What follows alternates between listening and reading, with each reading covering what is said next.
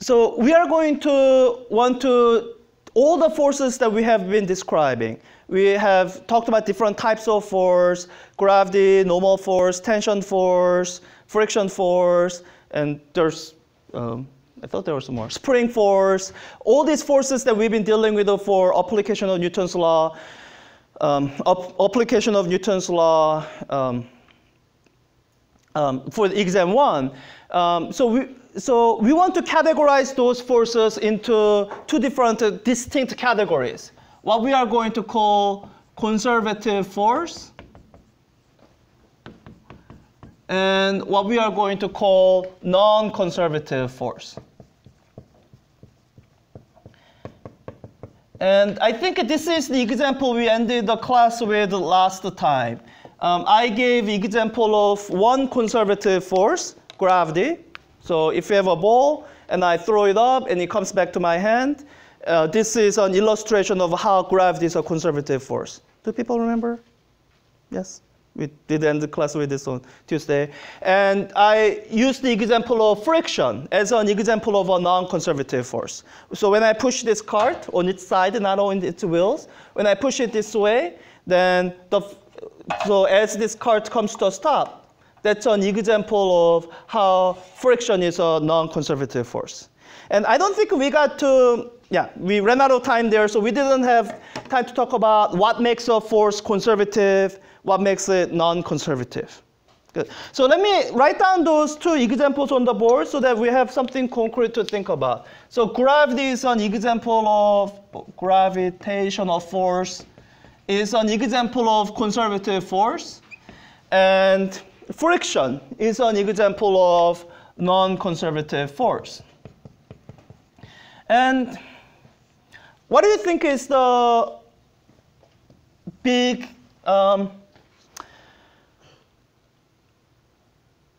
actually, let me do it this way. Let's go through more examples and try to figure out if they're conservative force or not. So let me write down the whole list of all the different types of force we've been dealing with so far.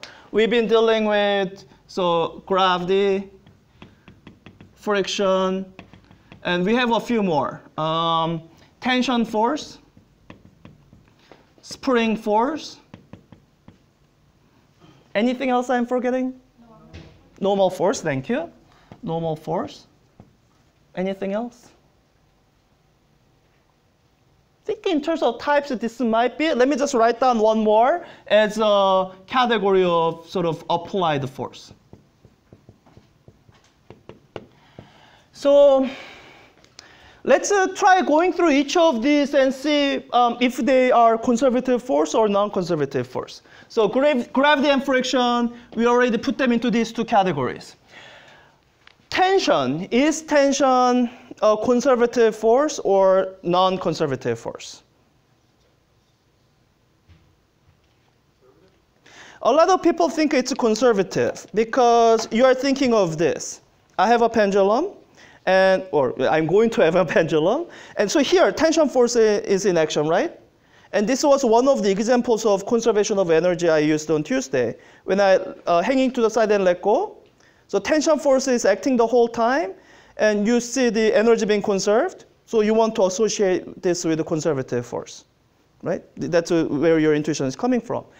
What I want to tell you is that tension force is actually not conservative force. Let me illustrate. So I can actually put more energy into this ball using nothing but tension force.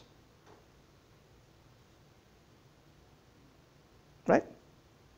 I mean, so my hand was moving, so you have that. But the way that force was applied to this ball is through tension force alone. So on this ball, nothing but tension force is acting. But using nothing but tension force, you can change the energy of the ball, which means this is not really tension force is not a conservative force. So let me put tension force down in the second list here.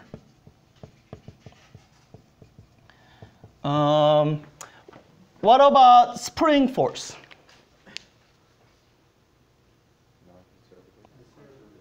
So spring force, so I guess, so you're used to thinking of spring force and tension force being similar.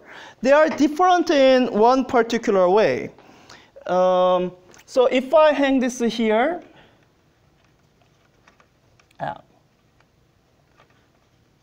if I hang this here, and there's tension force acting on this somehow, and if I hang this spring here and hang a little bit of mass there so that it's not just a spring. So in many aspects, these two forces, you're used to thinking of them as similar. They are both a pulling kind of force. But there's one important way in which tension force and spring force are different. Can anyone tell me what that one important way is? So with the spring force, there's a mass. But I could have hung, I could have hung another mass here. So it's not a matter of how much mass is hanging there. But actually, as I'm doing that, maybe you will notice something. So let me hang more masses here. So I'm going to hang more masses here. Watch what happens to the string here. And let me hang a little more mass on this spring and watch what happens here. Do you see an important difference between the spring and the tension force? What's one important difference?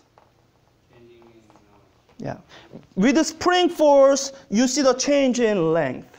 So with the spring force, you have a way of telling how much force I'm applying. In fact, we haven't gone into detail about the spring force, which we'll do later today here. But the way I've been using spring so far in class was I was using this to illustrate how much force I was actually applying. So that's one important difference between spring and the tension force. With the tension, no matter how much force I'm applying, you won't really see it. I mean, the string might break at some point, but until that happens, or until it goes completely slack, you can't tell from this picture if how much tension force there is. And that will be an important distinction when we actually go into what makes a force conservative and what makes it non-conservative. So with the spring force, let me put it in the category of conservative force.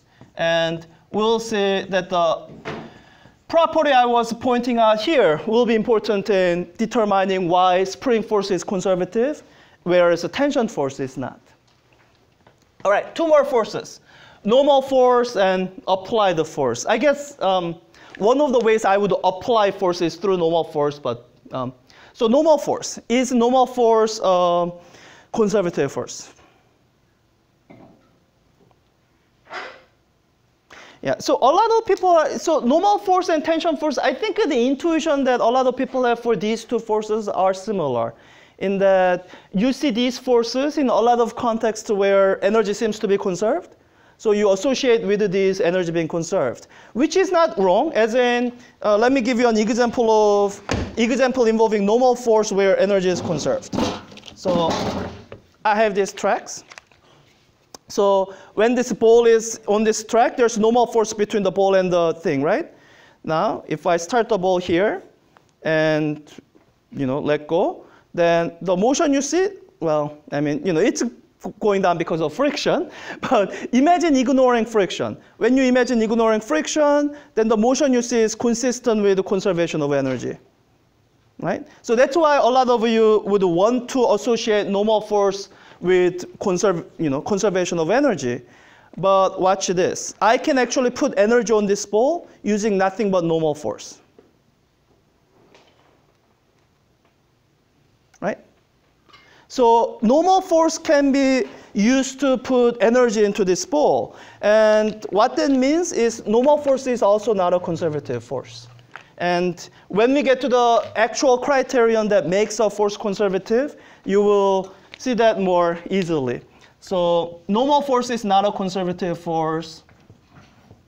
And the final applied force, I'll just give you a quick description. It's a sort of, what I mean by applied force is force like this one. I have this cart here right now, right? And right now, there's gravity and normal force acting on the cart. Its energy is not changing. When I say apply the force, I mean, really apply the force. Like if a question tells you a force F is being applied on this cart, either by me pushing it, or it could be by me, using friction. So there are different ways I might be applying the force, but the idea is that there's some particular force that's specified on this cart. That's not given by that. That's not necessarily from one of these forces, but the problem simply tells you there's some external applied force, so force F. And when you look at this example here, applied force also doesn't conserve energy here. This cart right now has 0 kinetic energy. And once the cart, so it starts moving because I'm applying a force. So when it starts moving, then now it has non-zero kinetic energy. So, any kind of applied force would also fall in the category of non-conservative force. So applied force. So we have these 2 big categories of force. And so I should tell you this now. Actually, these are the only conservative forces you will see in this class. There are no other conservative forces you'll see in this class. So what I want you to go over was, given that this short list of forces is conservative, why are these conservative forces? What's the criterion that we use for saying that a force is conservative versus saying that a force is not conservative?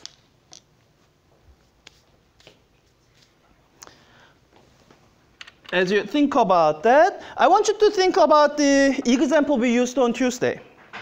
So example of friction and gravity. It's a simple example. It sort of helps you think about what it means for this to be conservative. So here's the sense in which friction is not conservative. When this cart, let me have it start out with some kinetic energy. I push it. So it's moving. Let me actually do this with a block. I think it's safer with a block. I keep worrying that the cart will fall over. So when I push this block, it starts by moving, but then it quickly comes to a stop. What would you blame for this coming to a stop? Friction. Specifically, what does friction do that causes this to come to a stop? Well, friction actually doesn't resist applied force so I apply force for a very short amount of time, and for the rest of the time, I'm not applying any force. So the friction is not resisting applied force. Stephen, you're going to say something? So friction force is what is converting the kinetic energy into thermal energy, yes. What's the mechanism for that happening?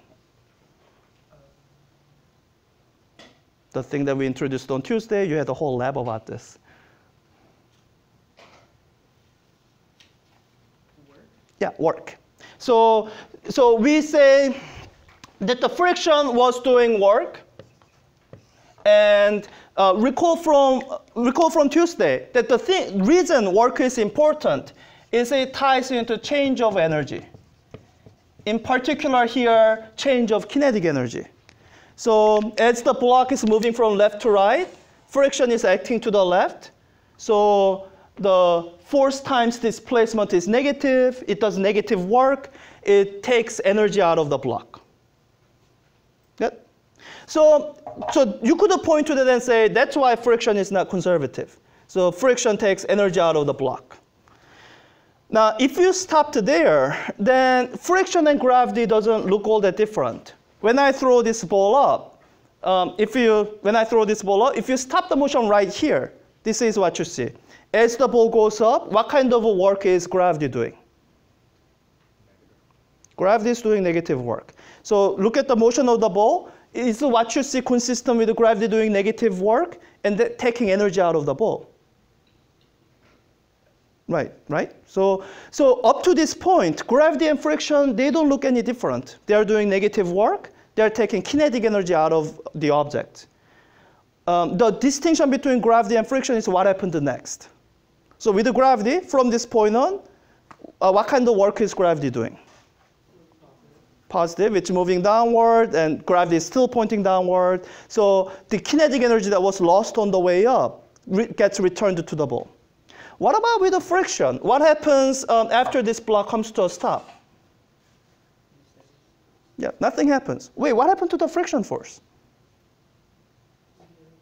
Right now it's 0, right?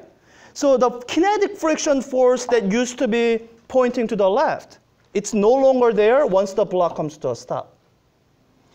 And that's really that's the key distinction between a conservative force and a non-conservative force. And the way I like to describe it qualitatively is that conservative force is predictable.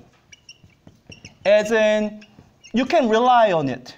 You can predict what it's going to be, so that when a conservative force does negative work, as this ball goes up, conservative force does negative work, we have some reason to believe that that negative work is not simply wasting the energy.